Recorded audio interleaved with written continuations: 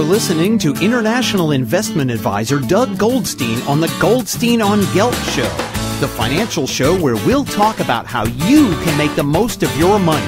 With all the confusing financial chatter bombarding you each and every day, Goldstein on Gelt will give you the practical information you want and need about living a financially stable life. Here's your host, money maven Doug Goldstein. Okay, we are back. We are talking to Fred Solomon. He is also a radio show host. His specialist is real estate. He's based in California. Fred, great to have you on the show. Hey, thanks for having me. Listen, 3 years ago, after the subprime mortgage crash, which was miserable not only in America but also in much of the world, although not really in Israel, things look really bad. Do you think we're in a better position today?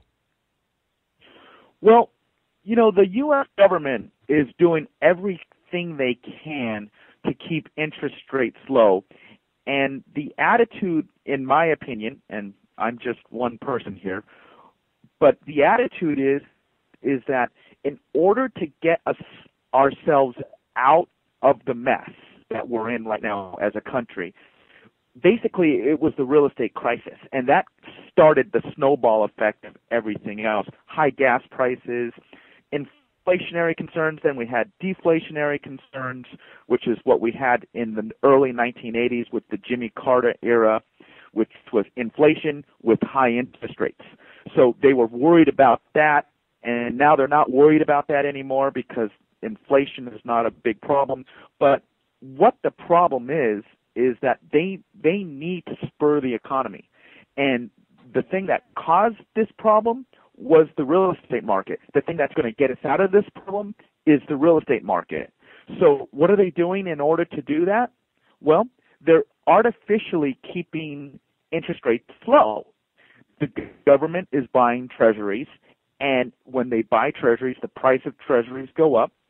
When the price of treasuries go up, interest rates and yields on the 10-year treasury and all those yields come down. So they're doing everything they can in order to keep these rates as low as possible. And we are at historic record lows today. I mean, we're 0.25% away from the lowest rates in history in America. Mm-hmm. And so because of all that, it's spurring the buying activity and it's spurring refinancing.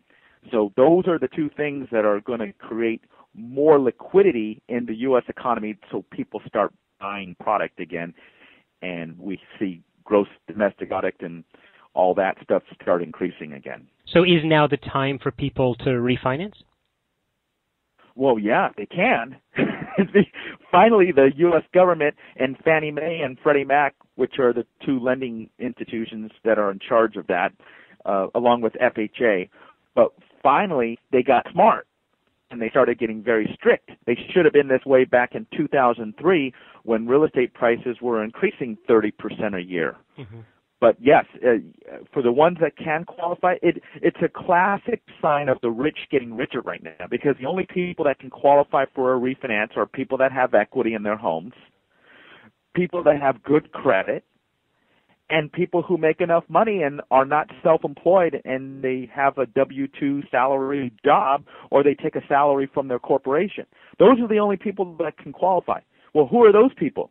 Those are the wealthy people. Do they really need to save $100 a month on their mortgage payment? Probably not. But will they? Sure. Absolutely they'll do it. And that's going to create more spending in the U.S. economy, which is the whole purpose of having low rates. I gotcha. So there are a lot of different ways that people can buy real estate. You can buy a property. You can put more money into your own house. A lot of times people like to buy REITs, real estate investment trusts, which are the stocks that they trade on the stock exchange, and they just contain a whole barrel full of real estate. Is there a preferred method for people who think the real estate market's going to go up? Well, you know, my father is a real estate investor since age 21, and he's one of those guys that can write a book on how to become a millionaire in real estate with having little to start off with. And so I look at people like my dad who's gotten to where he is by being a smart man and by being conservative, and there are many different ways to own real estate. A REIT is the the method where you have very little ownership headaches. You don't have to deal with tenants. You don't have to deal with leaky faucets. You don't have to deal with all that stuff. But the real way to make money in real estate is what we call buy and hold. That's what people should have done their whole entire lives. But there's other people out there that do fix and flip, and there's TV shows where you can watch how to do all that. But you got to buy it right, and you got to know what you're doing, and you got to know what the rehab costs are going to be, and you got to know what it's going to sell for after you fix it up. But yes, that's one of my passions, is fixing and flipping and buying and holding. And I own properties myself, and I'm always looking to increase my real estate portfolio. And one of the ways is by having positive cash flow, and you know what the rents are, and you got to know what the marketability of that unit is to get it rented, and how fast it will rent up, and what kind of area you're buying in. I hear. We are talking with Fred Solomon, who is not only a radio show host on specializing in real estate, but also, in fact, does a huge amount of real estate work and education, which is one of the main reasons that we wanted to have Fred on the show with us here.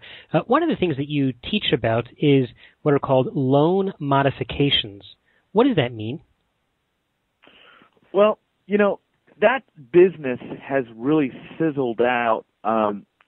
Everybody who is in the process of losing their home is getting notices and freaking out, and there are opportunities for some of those people to do what's called a loan modification. And what a loan modification is, it's the ability to renegotiate your loan with the lender.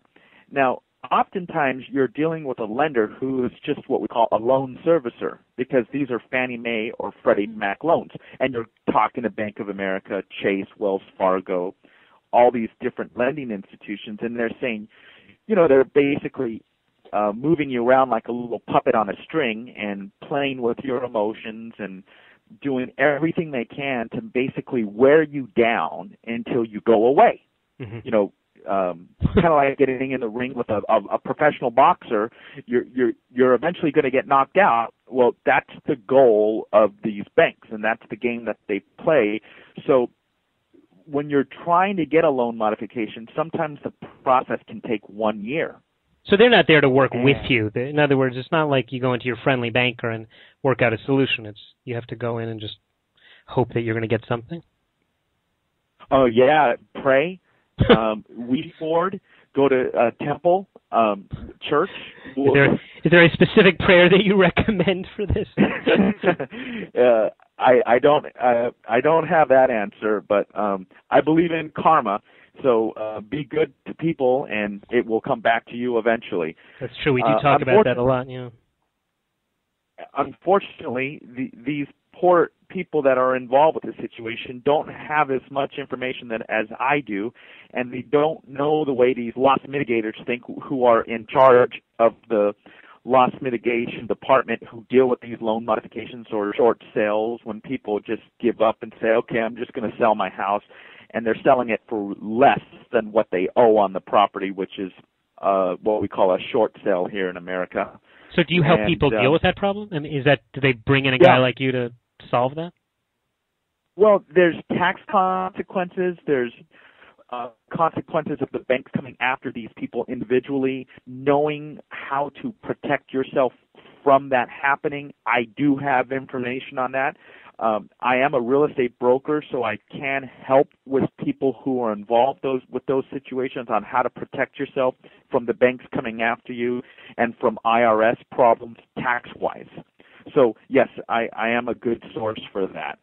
If someone does a short sale on is losing money on his house, does he also pay tax when that happens? Well, there's a tax law that came out, and I can send anybody information on that.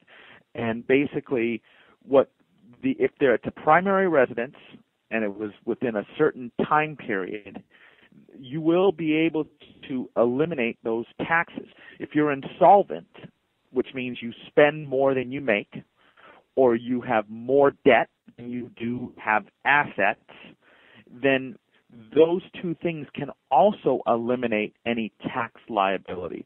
So there are a few things that you can do or that naturally happen because of your situation in order to eliminate any ramification from the IRS or any of the state governments coming after individuals on an individual basis. Wow. We are talking to Fred Solomon, who is a real expert in not only the real estate market in the U.S., but also dealing with the bad times that people have run upon, have come upon that we've seen. Hopefully none of our listeners, but very possibly yes. And I bet people have called into you in your radio show. What was the best question you ever got on the show? Oh, wow. The best question was, I wouldn't even know. How about the hardest one? The hardest ones are the tax types of questions where I had to, while we were on break, I had to call my dad, and hopefully he wasn't on the golf course. And I had to call up and I say, Dad, can you tell me the answer to this question? Because he's a CPA. So that's how I was able to help so many of my clients that were getting involved with, they were losing their homes, and they said, Fred, please help me. You're the only guy I trust. I need some help, and they're asking me questions. I have no clue what the answers are, but I have a dad who's smart, who's involved with real estate, and I was able to get some of those questions answered while on break. So those were fun little times because we're getting back on the air, and my dad's still rambling on. Okay, Dad, I got to go. So great. Yeah, but my dad, he's been on my radio program many times. A man I have great respect for, who knows the business so well, and gives me a lot of advice that I'm able to share with listeners.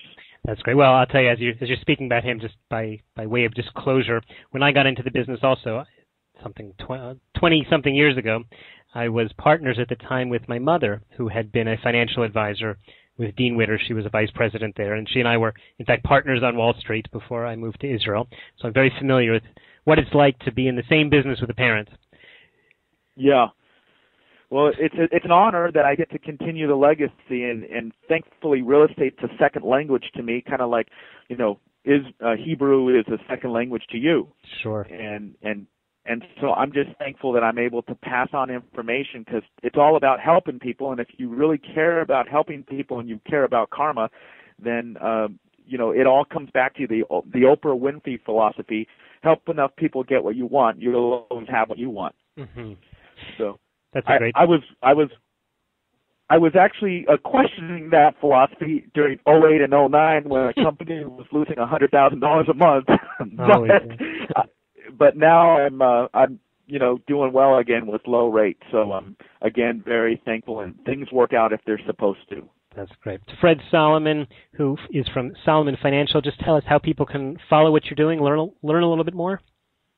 Yeah, we have a monthly email that we send out to people, and you can go to our website, no points with an S, no closing costs with an S.com. And we give Gelt great information on whether it's real estate finance, or real estate investment. I'm interested in all three of those areas, and that's what I've been doing since the day I graduated from college. Fabulous. Okay, thanks very much for joining us, Fred Solomon from Solomon Financial and from the Solomon Free Money Hour radio show. Thanks a lot. It was a pleasure. You've been listening to the Goldstein on Gelt show with money maven Doug Goldstein. Doug's weekly radio show is heard around the world, but if you miss it, you can download the podcast at www.goldsteinongelt.com. The Goldstein on Gelt show gives you up-to-date financial ideas so you can get on the path to financial freedom. If you'd like your questions answered on the air or off, send Doug an email to doug@profile-financial.com. It's your money for your future, so join Doug every week to build your wealth on the Goldstein on Gelt show.